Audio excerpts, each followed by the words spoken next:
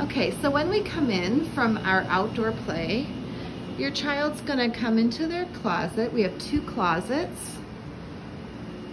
And your child will find their name on Pete the Cat's shoe.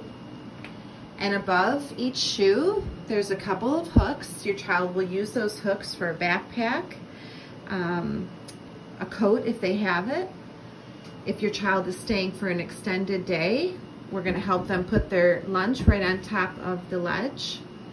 So we don't have a means of keeping their lunches refrigerated, so please keep that in mind when you're packing. Maybe include a little ice pack. So in the 4s, I wanted to show you, we actually have 2 rooms to use, which is great. It's gonna help us, especially this year with social distancing, as well as doing a lot of smaller group instruction. So when you listen, or when you hear me reference the learning pond, this is the room I'm referring to. It's right adjacent to our main classroom.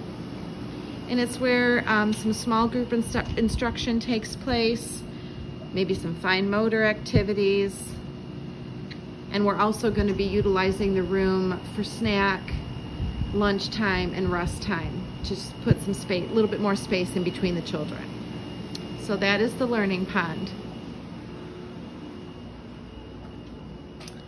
And then this is our main classroom, Miss Kim.